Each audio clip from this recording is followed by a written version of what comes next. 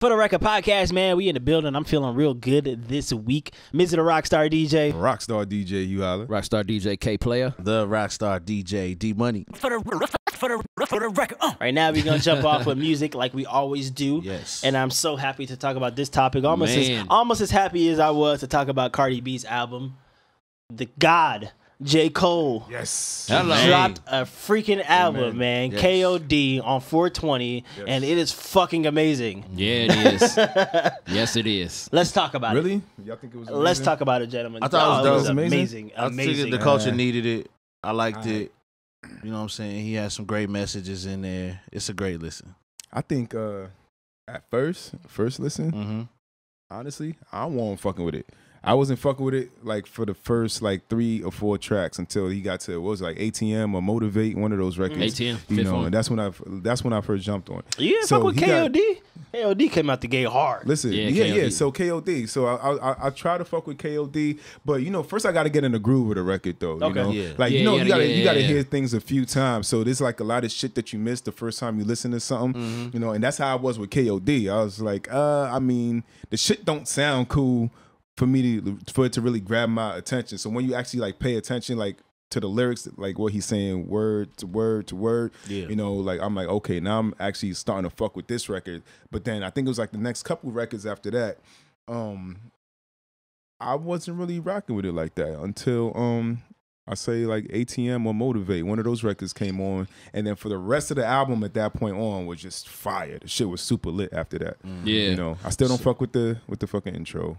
You don't? I like I mean, the intro's the intro. Yeah, it's just the intro and shit. You know what I'm saying? But I literally listened to it like the first time I heard the album, but after that, I just fast forward through the shit every single time. I mean, J. Cole's intros are always like that. I mean, yeah. It's like more kind of, if you love J. Cole, then you're going to love his intro, but it's not like. It's like the most important of them all. Right. It's going to be like, it's going to be like past. talking or whatever. It's not going to be like what people consider intros now are like interludes basically, or like songs, or you know what I'm saying? Like, the KOD joint is cool. Is literally making like intros. Like, it's not no damn song. It's an intro. Like, you know what I mean? Like, it's some weird shit to, I don't know, I guess set the mood of the album. So I mean, I don't even pay attention to it. Like, to me, I don't even rate that on the album because it's an intro. It's like nothing to me. Like, I'm not gonna go back. I mean, but when they drop it, they're like, this is a 12-track project, so they count that shit as a track. So it's like, well, actually it's 11 because I skipped this shit every single time. Actually, it's 11 because that first one is talking. You know, that intro gets no play in this ride. Did he ever explain why he named it KOD though? Because they say, okay, this first track, well, the second track, which is actually the first track, you know, called KOD, you know, that's supposed to explain why the album is called KOD. So I hear all these different explanations, kids on drugs or this and that on drugs. And so I don't hear anything really referencing that shit in the fucking self-titled track itself called KOD. So did y'all catch that shit? Am I missing something? I'm not gonna lie, I really pay attention. Yeah, I didn't either actually. I wasn't looking for. We will definitely go back and listen to that and try to figure it out. But the ones that grab me, my favorite tracks. I mean, obviously, KOD is hard to me. I can't remember what he's saying in the damn track, so I'm not gonna reference. Yeah, I'm not gonna say no. It's not the best. Not my favorite on there. So what is your favorite? My favorite on there is Kevin's Heart. Kevin's Heart is dope. And 1985. 1985 is fire. Yeah, I think 1985 is like a favorite so far. I think that's my favorite also, man. I gotta rock with that 1985. For those who don't know, fucking 1985 is supposed to be a diss track. Everybody pretty much assumes that it's on Lil Pump. Yeah, you know, just getting on him because he made like this track called if it wasn't Fuck J. Cole. Hold on, is Smoke Perk Black? Yeah, Smoke Perp is black. So that's why. Yeah, that's why I was confused. I'm like, Smoke Perp. Yeah, I was like Lil Pump. Like, that was the thing that confused me because I was like, bro, Lil Pump is not black. We've had this conversation. Like, that was kind of the thing, though. You know, but Smoke Pump, that makes sense. That makes sense. He made a track explicitly called "Fuck J. Cole." And, I mean, the shit is garbage if you ever listen to this shit. So it's questionable, like if that is who he's referring to when he made the 1985 track. No, it is. It was. It was. I think part of it, but it makes sense that it was. But he's not black though. But he talked about that in the track. So it is. That's what I'm saying. So I think this track was actually dedicated to like the younger generations who don't appreciate the OGs. For example, J. Cole. Well, yeah, definitely. So I don't think it's necessarily about somebody in particular. Oh no, it is. It's about Lil Pump. I think it was motivated by Lil Pump, but I don't think it's completely about Lil Pump. It's about everybody from his genre or his generation who think that, you know what I'm saying, they're bigger than what they are. And what I take from the track, I mean, definitely, because I don't feel like, and that's why everybody's like, oh, it's not a diss track. It's a grown man track. Like, it's like on some Jay-Z shit, how Jay-Z, like, I'm going to slick diss you, but I'm going to talk some real shit while I'm dissing you. Like, and it's kind of like on some school and shit. Like, exactly. There you go. Definitely sunning. He's definitely sunning. He's sunning a little. I mean, he definitely sunning Lil Pump and Smoke Perp. Like, y'all niggas want to, you know, have my name in your mouth. Yeah. So let me, I'm fucking with your little funky ass name. You know what I'm saying? Like, let me just reference these little jabs, and then overall, all y'all niggas, let me give y'all some game. Yeah. Because he is considered, you know, in more of the new school, you know what I'm saying? I mean, they're starting to graduate because, like I said, he's in the class with Drake and Kendrick or whatever. But, like, if you want to get to this level of fame and this level of, you know what I'm saying, of accomplishment, like, all right, cool. Like, y'all niggas is good right now, but I'm be good forever, bro. Yeah, like, so, like, not even like, let me shit on you. Let me give you some game and listen to what I'm saying. What you're doing is cool now. Yeah, what you're doing is cool right now, but let's stack some money and let's think about maybe making some other type of music so you can be here long term. Like, I know I'm gonna be here long term. Right. Like Cole can forever tour off the music he dropped. Easy. Right. But a lot of these artists now, they ain't gonna be 30, 40 years old touring off the music that they dropped. True. Wow. Man, let's leave. Don't do that. I ain't. Let's not get on Block Boy JB because he is winning right now. Hey. He's not in that class. He too new in the game to be judging him based on that. Yes. But I would not put him in the little category just quite yet. Yeah. I put him in the 21 Savage category, which is a whole different category in my eyes. I would too. Yeah. Like, I'm saying that y'all really think that song is gonna have like staying power, like how J. Cole was talking about. I mean, you want to know why? Because if you throw on that goddamn Soulja Boy dance right now, niggas are still gonna go crazy. This is facts. It's certain dance songs that no matter when you throw them on, niggas is gonna go. It's gonna take you back to that bullshit that you was on then. Yeah. So just the reference, the fact that it's like a dance track is what's gonna save it. Depending on what song it is, that shoot track may make That's it. what I'm specifically talking about. That. Yeah, I think it will. It's kind of early to tell, but I mean, I think it will. Why not? Because that dance is very, very popular right now. So why not? The Soulja Boy shit, it had a whole like everything, and this had a whole routine. That was like the original. You throw that and on, it spawned off. It spawned off other cranks. Exactly. Crank that Batman. Yeah. So you throw that on now, and my old 30-year-old ass is still gonna try to remember the steps. Like, hold on, ooh, now you know what I'm saying? Like, so why not? Shoot the shoot is super simple, and it looks cool. And I mean, why not? I can't say that in the next 20 years that if you throw that on, people won't remember it and go crazy. Like, man, I remember probably when I was out that here. Shit is like the Vanilla Ice, right. like Ice Baby, like bullshit ass Hammer song. Time. I mean, there's a bunch of stuff that when it comes on, that like, you don't take this shit Can't touch serious. this. Yeah. It may be a bunch of it might be a bunch of bullshit. Like, man, this is some bullshit. But when it come on, like, you got to do that dance. Like, okay, I remember when I used to get off. Like, real quick. I used to kill the typewriter. But I do wonder how some of these records are gonna, like, the longevity factor, how they're gonna pan out over the years, just because. Just the music that's being made now, the staying power. It's just for immediate consumption. It's not for Yeah, the world is gonna change so much by the time the future comes around. Because you see how much music or how many new artists are coming out right now. Yeah, you know, it's gonna be oversaturated in the future. It's not gonna be like it was where we say, oh, we gonna go to like a Salt and Pepper concert or MC Hammer or something. Honestly, these dudes got to do the best that they can do in what they do, because you want to know why? We are all DJs, and I always try to bring it back to DJing. There's always been bullshit in every whatever decade or however many years you want to categorize it as. And us being DJs, I know I've seen Money do it too. I'm pretty sure you and KayPlaya, I've done it too. When you get in that pocket, if you go old school, or what I consider old school, older music, and you get in a pocket, so let's say Yup in My White Tee. If you hit that at the right time and it goes off, you can hit all those songs that was in that pocket that was popping at that time and set the club the fuck off. And kill that shit, for sure. But if you play it by itself, it's like, nigga, what kind of bullshit are you playing right now? You can't randomly hit in My White Tee. Throw that shit in the middle of the mix. Exactly. Old ass song.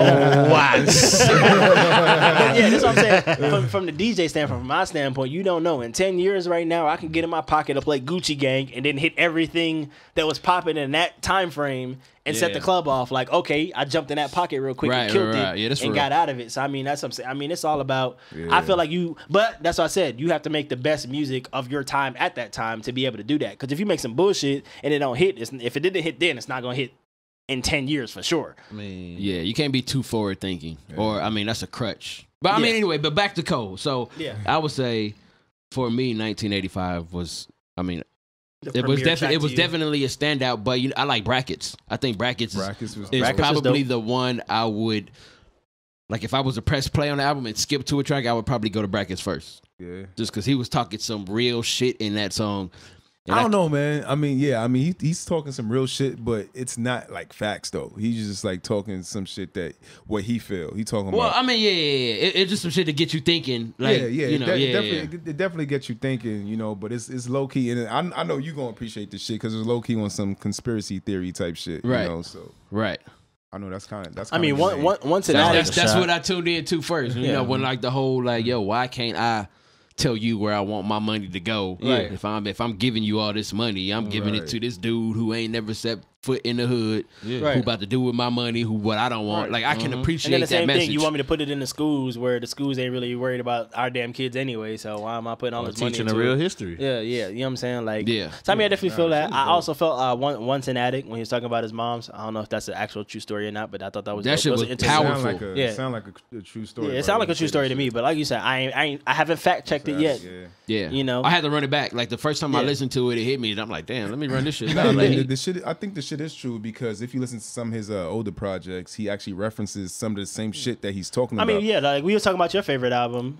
What was it? The 2014. Because he went back and bought that house because his mom lost it or some shit like that. Right. And then he talks about that in the song too. Right. Well, at least in the 1985 track, he talks about hopefully one day you could buy your mama house because that's what he did. So you could tell he's obviously talking about the shit he actually did and speaking facts. So when he says some shit, I actually believe him. I don't think he's just talking like stories about this random shit. He's talking about his own actual experience. But I'm actually looking at the playlist now, and all right, so KOD is track number 2, right? Out of 12, whatever, with number 1 being the intro. And then he got the photograph track, and then like the track after that is called The Cutoff, which I'm fucking with that shit too, which leads you into ATM, the Motivate, and the rest of it, which is all the shit that I'm saying that I'm fucking with. But all right, so I'll take it back. All right, the track that I'm least fucking with is probably Photograph, because that's some shit that he made for like all the Instagram models and shit. You know what I mean? Like he's just talking about, just hollering at the chick off of Instagram, basically the whole song. Nah, but I mean, you could pretty much say that's like today's dating scene. You know what I'm saying? Like, Cats is really like. I mean, and I feel like he knows that, and he intentionally fucking point. He intentionally made the song because it fucking is relevant to today's dating scene. Hey, you holla, hold on, man. You know what I'm telling you? let me get out some game real quick. If you want a real player, man. Somebody who knows about the shit. You know what I'm saying? These days, hold on. Let me pop my collar. Hold on. These days, if you want to bag a bad bitch, you know what I'm saying? Pop the collar on them. All you gotta do is book her for some shit. You know what I mean? So if you're a DJ, you may want a bad thing to stand next to you. You know what I'm saying? Baby, you come to the club with me, I got you. You know what I mean? Is that why all these Instagram models got this booking information on their shit? Right. Yeah. But you know what I'm saying? But like, I mean, the whole just how to, and this is probably my favorite thing about the album. It just flow. You know what I'm saying? Dope, man. It start and it's just a nice flow from beginning to end. Like all the tracks kind of just easily transitioned into each other. But like that was one of the tracks that really, really caught me was Photograph. You know what I'm saying? Yeah. Like just getting into that's just my opinion. Just getting into the album, and then from there, everything else just consumed. Like every song was like a different topic, and he really hit home on them. You know what I'm saying? So I mean, with J. Cole,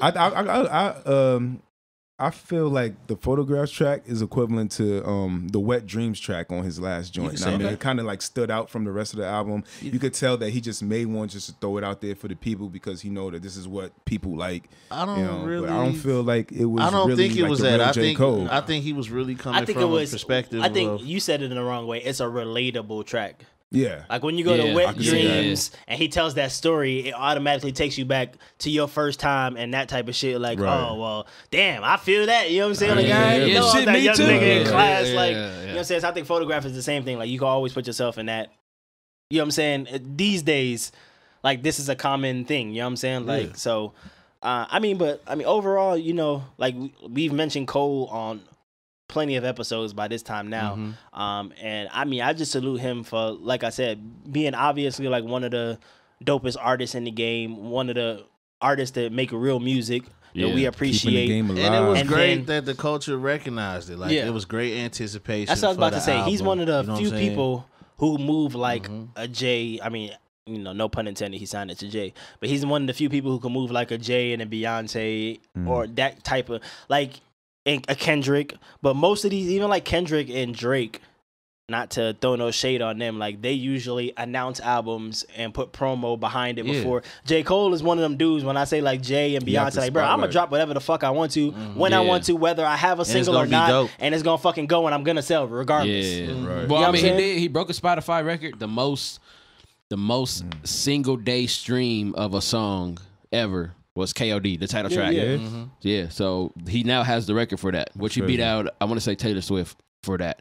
So I mean, shit, he's that dope of an artist. Like, all right, cool. Like, and it's dope that he found that pocket to where, like, look, I don't gotta conform to shit. I don't have to sit here and spend tons of fucking money that could be in my pocket on promotion for months at a time. Telling stories that most people can relate to. Most people feel. Yeah, you know he fills a void. So he don't gotta conform because people are gonna conform to him because he really he's like a relatable dude. Like, he ain't really like as much industry, and this is why I like Cole. Like, as much industry as he is, he don't seem like an industry type. Like, he ain't out here doing hella features in music. You know what I'm saying? Like, he seemed like a regular dude who just dope as fuck with the pen. He got a couple features. Well, I'm saying. I'm talking about on this album. This album. Yeah. You know, so same dude, 2 features, but same dude. Well, which that's a different story. But you know, he seemed like a regular dude, so he ain't really out here like on the Hollywood shit. You know, like playing the scene, and to go along with that, he's talking about relatable subjects, so it just makes him seem that more personable, which I think is just appeal. a subject that's relatable, but the way that he can put the things that he's talking about is a way where people can understand. It's like, yes, I feel exactly the same way, or I think the same way that you do. Right. And so it's beyond just the subjects of what he's talking about, but it's just putting in perspective. And he makes shit just sound so simple with the way that he says shit. Yeah, exactly. It's just so effortless. Go ahead.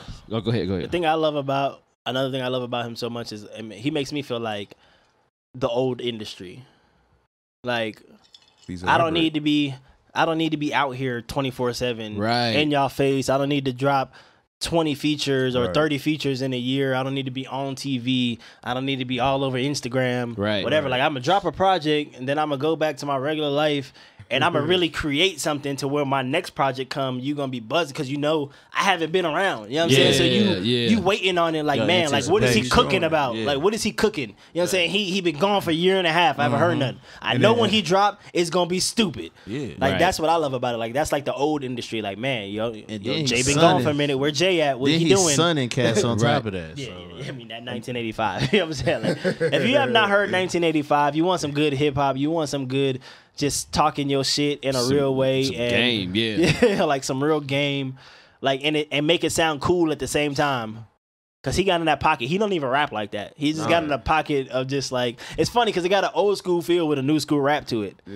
And people was even trying to diss him, talking about he stole somebody else's flow or something. I mean, but I think that was the purpose. Like, bro, I'm talking about y'all young niggas. So I'm gonna rap like y'all young niggas. Let me get on y'all level. And I'm gonna put it on the old school beat, and then I'm gonna son y'all at the same time. So how easy this shit is. Exactly. Damn near like the underlying factors. I'm gonna show y'all how easy it is. Sound like you and everybody else. I can do this shit too, fam. But I can also do me and do it better. Just know this shit gonna get old real quick.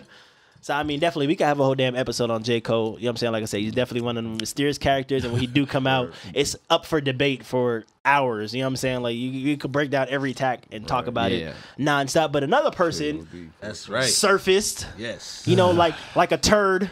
Put him record.